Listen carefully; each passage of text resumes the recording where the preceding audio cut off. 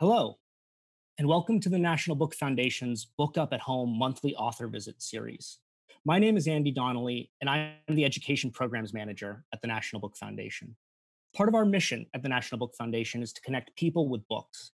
Often that means connecting young people with authors and teaching artists in a book club setting.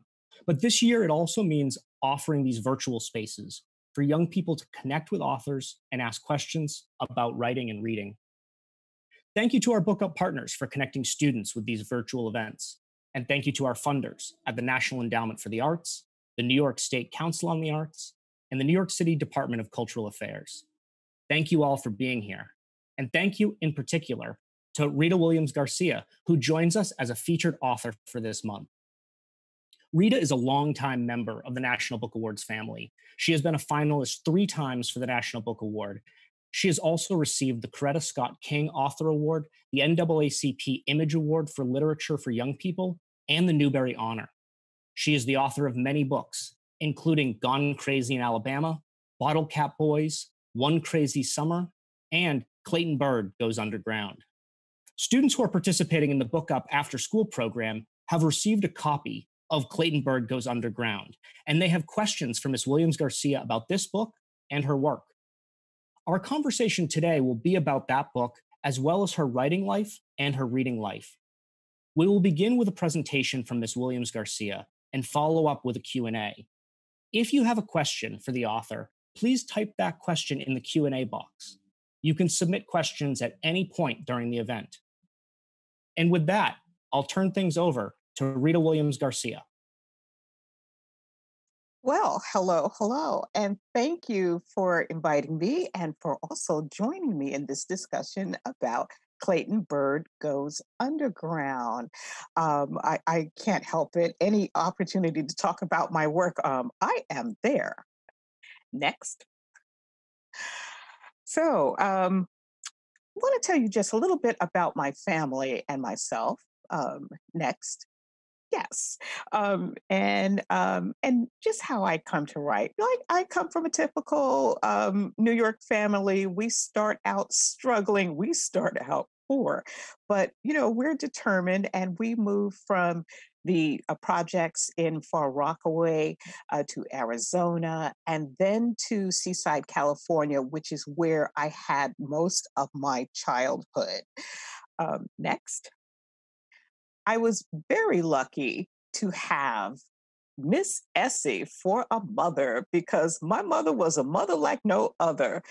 She played music all the time, and well, on the record player. Yes, record player. Google that, and all kinds of music, everything from folk to rock and roll, the early rock and roll, blues, jazz, and psychedelic jazz, or psychedelic rock. Yeah, my mother even ran away from home to see Jimi Hendrix and just left us behind. We saw her the next day. Next. But my mother couldn't sing, and neither could I. So we had to go to my father's side of the family for those talented voices and musicians. The Williamses played everything and sang everything from rhythm and blues to gospel. You might even see some of my family members on BET Sunday Best and those programs on Sunday mornings. And then one of my relatives might look familiar to you. I'm also related to the brilliant rapper, the late Tupac Shakur. Next. But the character who Clayton is named for, is my uncle Clayton Williams, who is in the center, and he sang all the time. He was sometimes our babysitter when we were young, so we always heard his velvet tones. Next. That is me at 13. I was pretty serious about writing. Next. And so I wanted to tell stories. I wanted to not just tell stories, I wanted to be an author. So I checked out books about writing, and I learned how to prepare a manuscript. But most important, I wrote every day. I wrote 500 words every day, mainly because I knew that publishers paid by the word for like magazines and so forth. So I wanted to make a lot of money. So I would read some of this now. I still have these notebooks. This is my memoir of elementary school. This is my first novel. Anyway, I read some of it.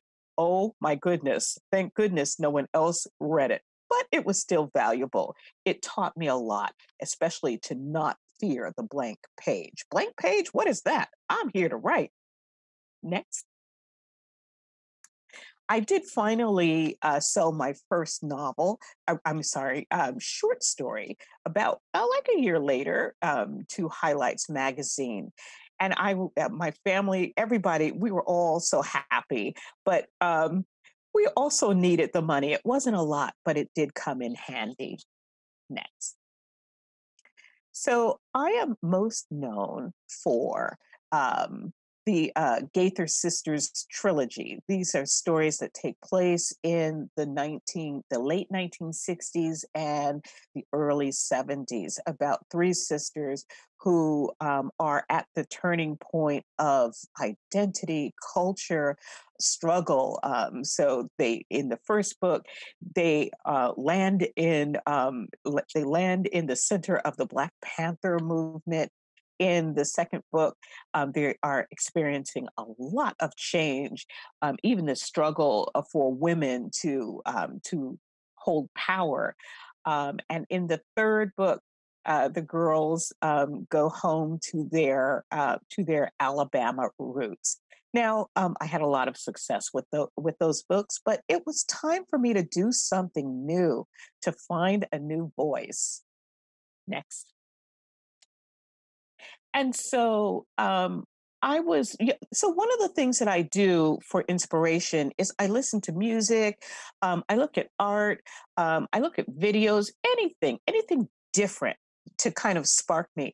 And I was watching some YouTube videos and I saw rapper Doug E. Fresh, who was he's like the human beatbox, and he was performing Biz Markie's iconic "You Got What I Need," and he was doing both beatboxing, and playing the harmonica. And I was like, that's interesting. Two very different kinds of musical genres. What if I put them together, say like the blues and old school hip hop? And so I began to think about that more and more. Next. And so I thought about the elements of old school hip hop that I would incorporate in my story, which would be like boom boxes. I mean, there was a time that you could not walk down Jamaica Avenue or Hollis or, anywhere in Queens without somebody carrying and blasting their boom box. And then you had to have a piece of cardboard to like dance, to do your break dancing. People would get on subways with all this like really big cardboard and stuff. So it was that and next, and also the next, and also the role of the DJ. The DJ controlled the party, not just playing music but also doing chants. And so it was always like yelling things like "Wave your hands in the air." Okay, you always supposed to say like you just don't care. Okay, stuff like that. Okay, so I wanted to put a lot of those different elements in the story. Next. But, it's good to have like ideas and concepts, but you need a character. And so I began to think about Clayton, and what he would be like, and what he would want, and what would get in his way. And so it helps me a lot to have pictures around. So I go to Google and I just start snatching pictures and thinking about who Clayton is. Next. I also needed a firm image of cool Papa Byrd, which is his beloved grandfather. And so I went to I went to Google once again to look at like blues musicians, and so next I settled on BB King, the legend of blues, who is no longer with us, and because of his past, because he passed while I was writing this story, I felt that loss even more. So I thought he was perfect. Next. Then I start writing. This is what it actually looks like. I write in columns. I handwrite first. I don't know. I like to feel the rhythm of writing on the page. Next. And then I start to listen to, since I'm going to write a lot about the blues, I started to listen to a lot of blues music, and not just the music itself, but the patterns. So I learned how to write blues patterns by just listening and kind of figuring out the rhyme of the call and response. Next. Had to learn how to play a harmonica or blues harp, just so that I could capture what Clayton felt like on the inside. So I had to learn how to draw a breath in and blow it out, and also how to bend a note. Next. I took my camera down to the village and started, snapping pictures next of all kinds of images next of images in the village because I knew that Clayton would be on a journey, and that he would also be on the train, and so next. Um, okay, I did not go down into the tunnel, so I had to get this one off of Google. But I also had to see what would he see if he got on in the tunnels next, and then also because there would be some dancing going on, I had to really feel like where everything was, from the poles, the seats, how close people would be. It was really good to have these pictures. Next. Um, and then, of course, I had to pick out his harmonica, and it had to have a little bit of metal on it. So I had that firm picture. So not only did I have to have his harmonica next, I also had to have three distinct guitars for Cool Papa next. This is something that I do when I get a little stuck or I just can't really contain myself. I do something else. In this case, I made a collage of images that represent different aspects of the book. That just really helps me to kind of start seeing where I'm going and to get a feel of what the colors and textures of the story are. Next. Then, while all of that is going on, I am writing. I am starting to type, and this is what my writing actually looks like. Like in the second draft, it starts to look like this, and I add things in, take things out, and I write nah. When I read something, go ugh, and I go through draft after draft after draft. Next. And then finally, I end it, and I even document the time that I finish.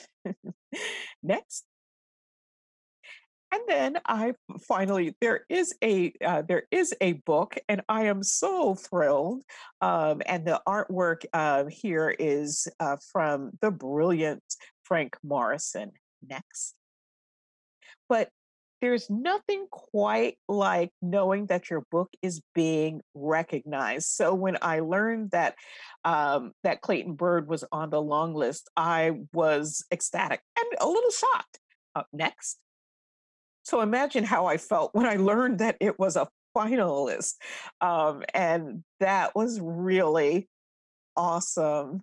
And so it's because of that that this book, I'm allowed to share this book to more than a few people, but it has that opportunity to actually be a national book and to be read throughout schools and libraries. So I'm very grateful for this opportunity to speak to you all because good deal of you have read the book. So hooray!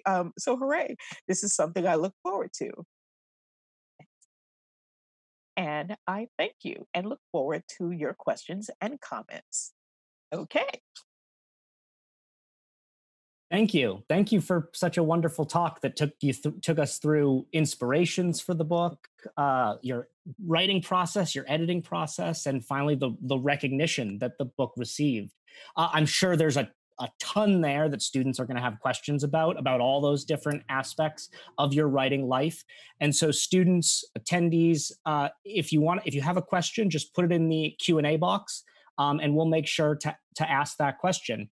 The first question that I wanted to ask is, you talked a lot about the inspiration in music and blues music and in hip hop. And for me, this felt like such a New York City book, and there's so much Yeah. of the parts of New York City that really come alive. I know a lot of our students in the audience are students who are from New York City. So I'd love for you to talk a little bit more about what's the place of New York City in this book. Okay, well, New York really grounds the story.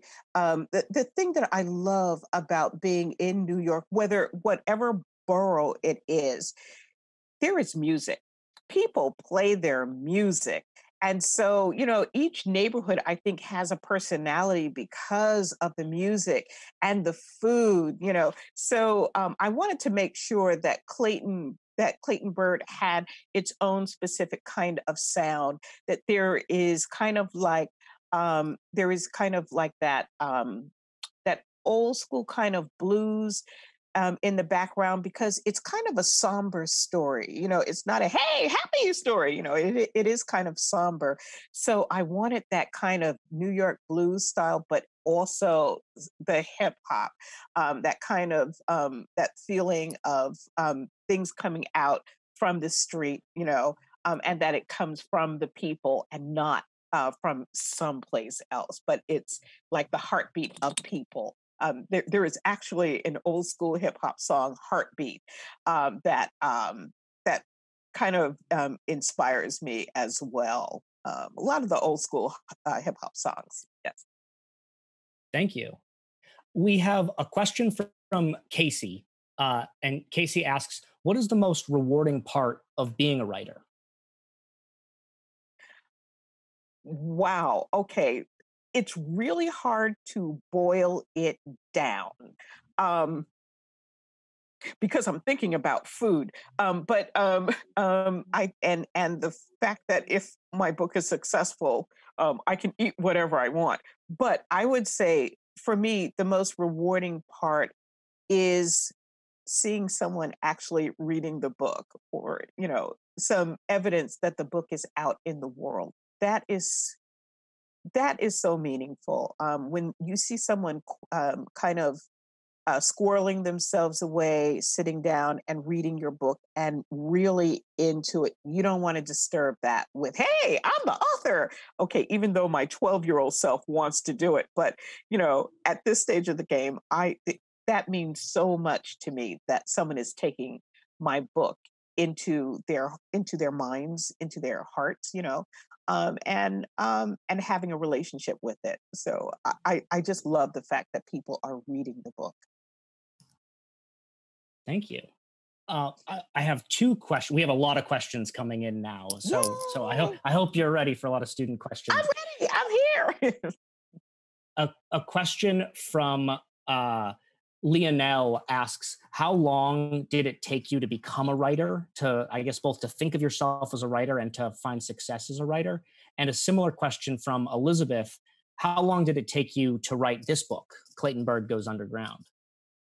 Okay, so you might have seen the in the slide. It said I think it was 2015 was the end date. I might have been like 11 something 2015. Yeah, 11/24 2015 at 9:03 a.m. I never write the start date because when I start is never the real start of the book. That's the start of me thinking of the book and dreaming of it. But when I end it, I know that, wow, this is the story, this is it. It might need a little revision because my editor will ask me for some. But I know that this is the heart and soul of the book. It takes me, I am a slow writer. I am very slow. So it takes me a year and a half to finish a novel like Clayton Byrd Goes Underground. Most writers can write 2 books in a year. God bless them. I am not them.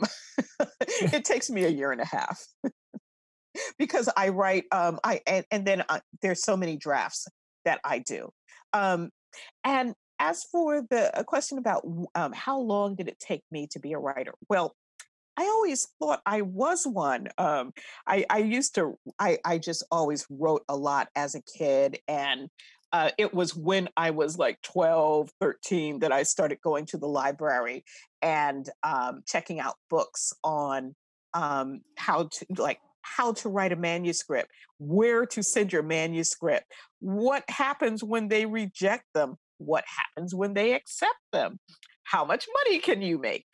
So I was pumped from the time I was 13 and just writing my 500 words a day. You do not have to write 500 words a day. I think the most important thing for writing for writers is to be a reader and to read for your own enjoyment, but also to like take something that you notice in the novel and say to yourself, how did they did that? How did they do that? Or I like the way they did that. Or I wouldn't have done it this way. I would have done it a different way. I would have started the story there. So becoming becoming someone who really absorbs good writing and the flow of words on the page. I always read just so that I could have that sense of feeding my soul with words that flow, because I always feel myself being very I don't know, awkward. And so so it's like take 2 Jackie Woodsons and go to bed, and you'll wake up in the morning feeling better. Uh, so I read a lot of other authors in order to grow my craft. But start writing. Every time you write, you make yourself a little stronger. Just keep writing. We actually have a few questions about your life as a reader. And so we have a couple questions from Zoe, and one of them is a question about which writers do you look up to? Who are your literary heroes Oh, that you look up to? And a follow up question, if you want to name for the audience here, what is your favorite book? What's your favorite book that you've read? wow. Oh my goodness. Okay, so when I was in college, um, I didn't have opportunity to read the books that I wanted to read.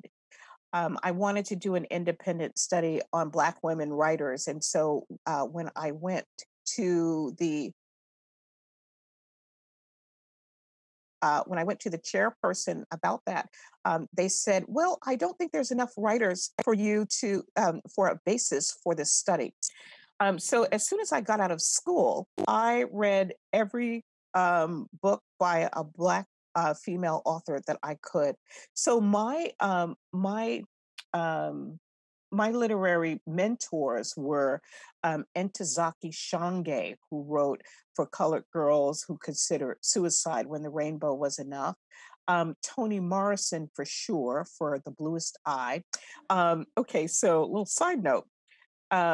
My first novel, Blue Tights, I had to put the blue in there because of Toni Morrison's The Bluest Eye. And also Sula um, and like Song of Solomon. Um, Alice Walker, I read everything Alice Walker because thought she had a sensibility that I could relate to. She was Southern, and even though I wasn't born in the South, I'm of Southern parentage. And so I have those values, those roots in me. And Nikki Giovanni. There was just so many women. But then as a child, I read like I read books that children would read. I read Beverly Clearly, but I also read Eldridge Cleaver, like when I was in the sixth grade. Um, I read Island of the Blue Dolphin. I loved that book. And Harriet the Spy, because I was always writing. But the books that had impact on me were books that my school librarian ordered specifically for me because she noticed that I was reading the same books over and over and over again. So she got me this book called 31 Brothers and Sisters, and it was about a girl, the daughter of a Zulu chief who wanted to go on a hunt with her father and the men. Now, that was unheard of, unthinkable, but her father relented and she went on the hunt. And that meant so much to me because, she was the way that they drew her, she was dark skinned and she had short hair, and she was, by definition back then, a tomboy. And those things, that all of that spoke to me. I wanted to play football. I wanted to be a running back. My father said no. I was training to box. He was like, I think it's now time for you to take some ballet lessons. And I just wanted to do all kinds of things. So it was those kinds of those young female heroines that meant a lot to me as a young reader. And I didn't read YA in my teen years. I read adult novels, but it was my post college reading, finding my mother mentors, my literary mentors, that really helped to shape me and think about, what did I want to say as a writer. Thank you. Do you, as a I'll ask a follow up question. I know that you are a teacher now and that you share books with students often. What thought process goes into sharing books with students? Are you thinking about yourself as a young student, or yeah, how do you think about those kinds of teaching lessons with books? Okay, so I have retired from my post at Vermont College of Fine Arts, but I am still connected to the college. When I work with students, I think about their work, their voice, what it is they want to say, and um, what is the best way to get them there? Who is going to speak to them? Um, and what kinds of issues do I want them to start thinking about to grow their crafts? And those are the kinds of books that I will start to recommend for my students. Um, and so um, maybe someone who, if if I want you to think in terms of a girl's heart and soul, I might recommend Kevin Henkes's Olive's Ocean, or if I want you to think about multiple, it depends upon what it is that you want, that I think you need to pay attention to, things to focus on. And writers have to think of so many different things. It's not just the story, the plot, the characters, but we have to really get down deep into what opens up the story and pushes it forward. And those things that are our own personal habits that can really hold back a story. I was talking before about becoming a critical reader. Well, that works for young people who are reading for school and for their own enjoyment, but also especially for young writers who are really thinking seriously about telling stories and creating whole people and lives and worlds.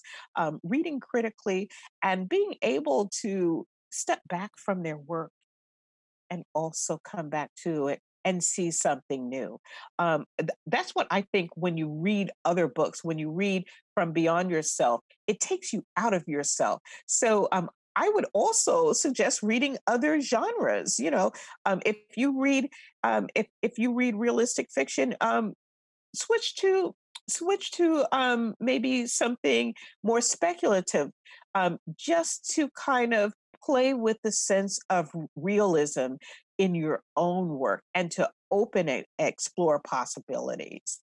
But there is a whole I mean that's the beauty of books. There's so many of them. How do you choose? We have quite a few questions about your writing process that I'm going to get to, but I want to ask a question first from Elizabeth, who asks, when you were younger, did you have any other careers in mind other than being a writer? And what were those? Okay, yes, yes. Um, well, my mother wanted me to be a teacher. She would always say, "You're going to teach at Columbia University," from the time I was 5 years old. So I knew that that's what I was supposed to do for my mother. My father wanted me to be a lawyer. And so that I even went to college as a pre law candidate. Um, but I always knew I was going to write. The trick for me was that I thought I was a writer, so I thought, okay, what else can I do? I dance was very big. It was very big. Somehow I went from boxing and football to wanting to dance, and it was so I even auditioned on Broadway, which was that was a fun experience. Okay, it's fun now that I look back at it, but I was really struggling it to just to get into those auditions, and just having making it from one group, like you have to make this cut and then that cut, and then finally like you're here, and now you give them your song and you're going to sing, and then you can sing and dance, and you're going to be on Broadway. And I would give them my music and say, okay, T for two, and sing as off key as my mother and I are known to sing. And so, needless to say, I never got on Broadway, but I had dreams, and I got pretty close a couple of times.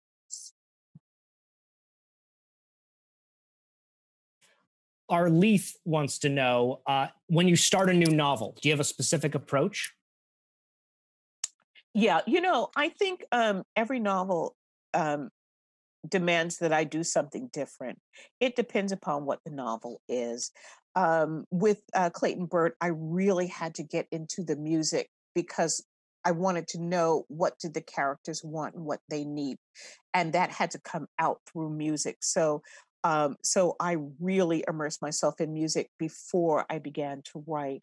Um, um, and um, with the book that I've just finished now, it's a upper YA historical fiction.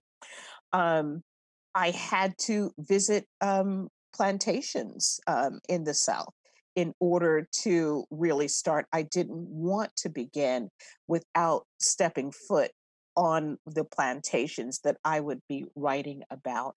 And I had to learn about what was it like to be a plantation master, and to worry about the soil and the cane crop and what have you. And so each story asks me to do something different. Sometimes I have to do um, timelines. In the case of historical fiction, I do a timeline because everything has to sync up, and it has to be historically correct. And I have to know what else was going on, even though the characters in the story are concerned with domestic, personal things, I have to know what's going on in the world around them, just so that I can properly frame their lives. Um, but a story like Clayton Byrd, yes, music was very, very important. But I also had to know, I had to know a little bit about just like style, so I could picture the characters. I love picturing my characters, and maybe taking a person who's already out there in the world and kind of letting them step in and be my character. I don't do a lot of, I tell myself the story as opposed to outlining the story. I tell myself the story. I kind of wake up every morning and talk to myself and say, this is where the story begins, and this is what happens next, and then this, and then this, and then this, and then that person comes in, and then that, and this, and that, and the other. And I usually handwrite that. Um, and when I start to get stuck, that's when I know that there's either a problem or I don't have enough information, and that's the area where I have to go and do my research or dig down deep into the character, or I have to question, does my character belong there? Does this is this story going in the right direction? Take this mess out, Rita, before it sinks this story. Sometimes, I have to, you have to make those decisions too. But telling myself this story really helps me to really know that I have proof of story and a direction. We actually have a few questions. You mentioned a project that you're working on now, and we have a few questions about if you could share a little more about the writing project you're working on now, if you can. Sure, sure. So this novel is called A Sitting in St. James, and it is um,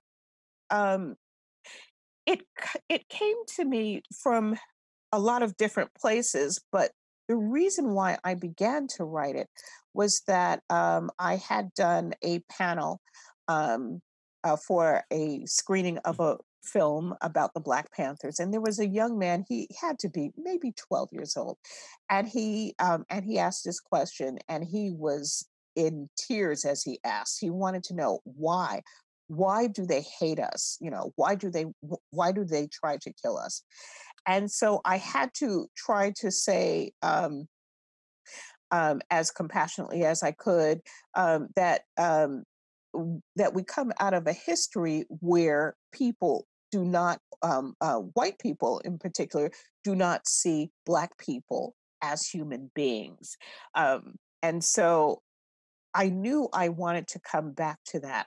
And it wasn't until I thought, hmm, I'm going to do this, but I'm not going to do it from the point of view of my ancestors, although my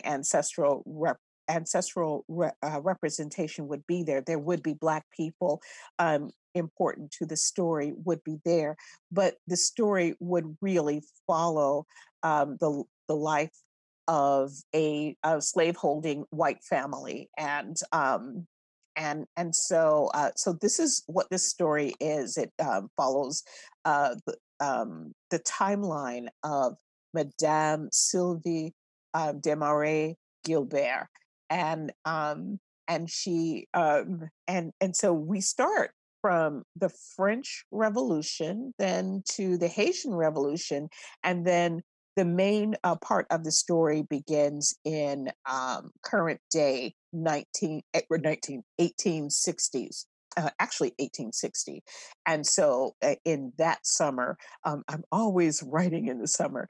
Um, uh, that is where the story is. And you get to meet the people in the household that include the enslaved people as well as the slaveholding family, and then you get to know some of the people who are outside of the family as well. But it is my hope that we can talk about um, um, ties that bind us, and what it means to break free of those ties, to have the communication about entitlement, and how we regard each other and its legacy, which is racism, that we're still experiencing today. So I think it's my most ambitious work. It's about like 460 pages. In five little books. And I'm hoping to share that with you all in May. I'm sure that our students listening will definitely want to pick it up and read it. It's going back to a sort of long history of racism in the United States. Do you feel like this work has shaped it all about, events in the past year, the Black Lives Matter movement, or events in the past few years? Do you feel like the recent history at all is shaping your perspectives? Oh, without a doubt. Now, here's the wonderful thing about writing and being a writer. You are not writing for the times that you are living in now. You always have your eyes open. You're always seeing what is going on. You're always paying attention to attitudes that are beneath the surface and that are rising, um, and those things, I believe, help to shape what you're going to offer in terms of a story. Um, I began this writing I began putting it together in 2016. Um, I don't write right away, especially if I don't know anything about being on a plantation and life in the 1860s. I'm going to do research. I had to take the year to do the research because I was getting into the story takes place in Louisiana in St. James Parish. And so I had to dig deep into Creole culture. I had to know about what does it take to run a sugarcane plantation, and is how is a plantation situated, all the little buildings and how things worked. Um, there was an awful lot to learn um, before I could really start to tell the story. Then, when I had enough, then I started to shape the story. And it was really as I was doing the research that I said, okay, yes, this is going to be a paramount part of the storytelling. And that helped me to shape Lucienne, who is the master, and Madame Sylvie, who is really, she holds all the power in the family. Um, and then as life is happening around out in the world, current day, it gives me strength to tell the story as I'm telling it. It tells me, yes, yes, the ancestors are speaking to you. Yes, yes, they are watching. Yes, this is what is happening. This is what has been happening. Yes, keep writing. Yes. So as much as what is going on, like, it's in me because I've been seeing it for so long. um it's also the past. It's also the past that I feel like, let me be as true to that as I can be, because I think that will help to have more of a conversation about why, as the boy stood before me in tears, why. And so, I think this current time, people are writing about this current time, but it's really going to be you young people today who will look back on it and write. that will have the perspective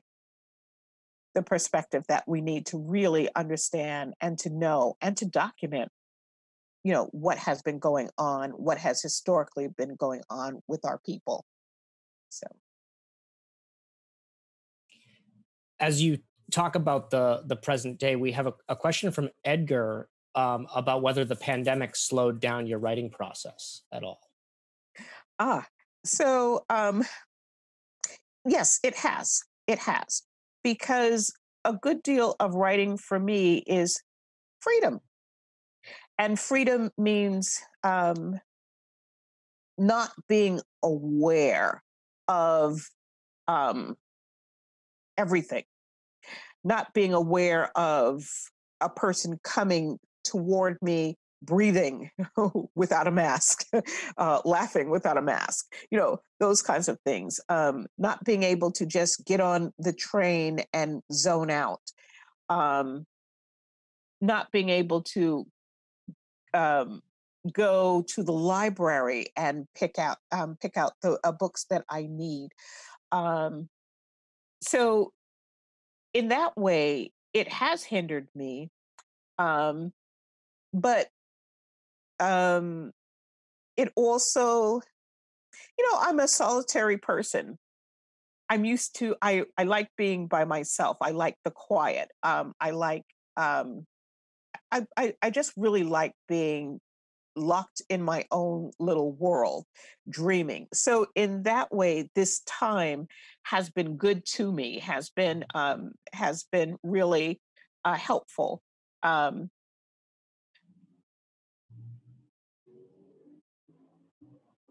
but there's something about freedom that changes the stance from where I write. I hope that makes sense.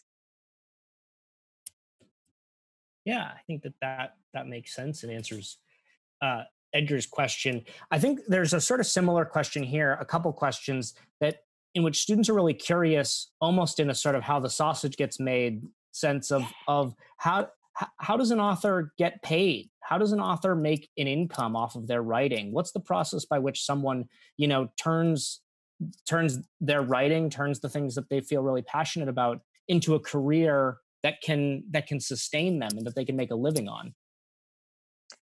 Okay, so I am the worst person to ask that question, but I'm going to answer it anyway. Um, I say I'm the worst person because I first my first novel was published in 1987, and it was a novel that I wrote in college. So it took like 7, 8 years for that novel to be published. And way back then, that first book, the advance was so low, I could not quit my job. But it's different now. It is a lot different.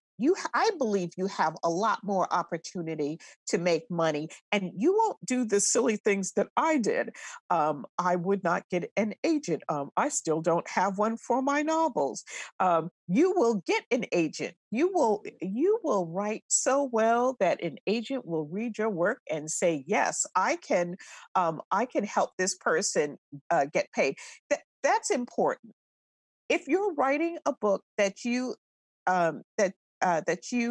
expect to have published by the major publishers, please get an agent. Please, please get an agent. Do the best you can to get an agent, and as they read your work, they will advise you. They will ask you for revision. You must be ready to revise. Yes, because if you can't revise for your agent, how will you revise for an editor? Because that is the main thing that a writer must do. They must be the creative engine of the work. They must be, you are the creator of the work, but you also have to be able to revise your work. You can talk about things with your editor, but revision, I can't say it enough, is so important. Um, today, today, I believe because of social media, you have different you have different platforms that you can sell your work, that you can become known. And all of those things are helpful. My hat is off to every author who is Instagramming, TikToking, tweeting, podcasting, doing all of those things. If you can create a marketing engine for yourself in that way, that's a good way to get noticed from a publisher. If you come to them with so many thousands, if not a million, followers or so, then your chances of publication sounds pretty good.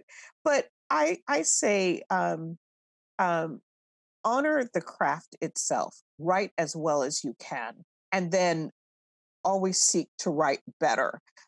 Always look into how can you write better? How can you tell the story better?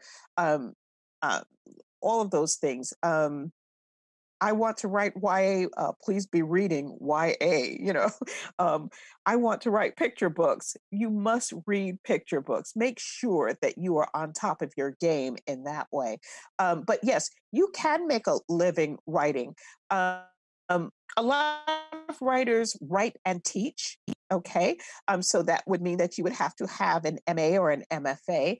A lot of writers write and do something else.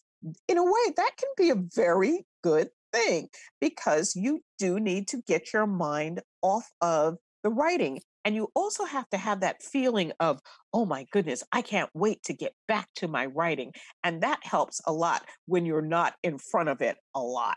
Um, you can make a debut novelist can make in the six figures based on no sales, just based on the promise of a book. That can very well happen. But again, write as well as you can and have something to say, not just the one book, not just the one book. Know your agent and your editor, your publisher needs to know that you have more stories to tell. So, always be thinking about your next story. Um, there are just so many different, and I keep saying book, book, book, but know that this applies. I'm thinking of graphic artists, illustrators as well. If you are seeking to publish something, you have to also make sure that you pretty much have your own kind of marketing machine. I know back in my day, you had to have the website, but you really do have to have a lot more of that going on for you. Um, and you just keep at it. It's so easy to not write. It's so easy to to push it aside or to say, oh, when I get more time, I will this. When I whatever the push off thing is, that's when I'll write. No, no, no, no, no. Write a little bit every day. Believe in this story that you're envisioning and write a little bit every day. Every day. Give yourself a day off. But write every day. It does not have to be 20 pages. Most writers write about like 4 and 5 pages every day, and then move on. But do that. Make that commitment. My good friend, the late Walter Dean Myers, used to wake up at like 4 o'clock in the morning faithfully and write 4 to 8 pages every day. And he published like 4 books a year. Okay, so I don't do that, but do write every day. However much you write. A writer is someone who writes right. Thank you. That's wonderful advice. I should have mentioned that question came from LaShonda, who I think is probably thinking about a career as a writer, and that's really great advice for all of our students listening on the writing process and how to be a writer. The last question that I want to ask is your advice on reading.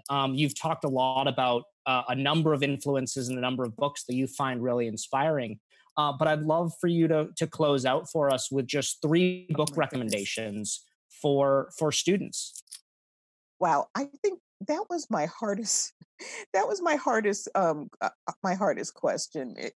Because like um mm, okay, so no um oh gee. Okay, so can I just say anything by Kaysen Calendar? Just anything. Kacen Callender. I can't pick on one of his books. I would say anything by Kaysen. Um um I think also okay, so I happen to like We Dream of Space by Erin Entrada Kelly. I'm like it starts off with a pinball game, so already I'm hooked. Um, and anything by E.B. Zaboy. Okay, so I am a huge Trekkie, so my life as an ice cream sandwich is it's my pleasure to read that because it also bends it combines genres. You've got a little graphic novel going on, little comics going on in there, and it's got the hip hop in it, the early old school hip hop, and of course it's got like the Star Trek themes going on in there. Um, so I do like that, but I've just started her Punching the Air, which she co-wrote, okay, so anything by E.B. Zaboy. Um, oh, there's too much. There's too much. Oh, you've you've perfectly set me up for my closing remarks here. Thank you so much. Thank you for being here. Thank you for answering all of our questions, and thank you, lastly, for making the perfect segue to my closing remarks. Because first, I'll mention that Case and Calendar is one of our National Book Award finalists for young people's literature this year, and so Case will be at the ceremony next Wednesday evening. To see if they win the National Book Award for Young People's Literature for the novel King and the Dragonflies. And Yes. second setup that you perfectly did for me is that our next Book Up at Home event is going to be on December 9th at 4 p.m. Same login link that you used today, and that will be with E.B. Zaboy.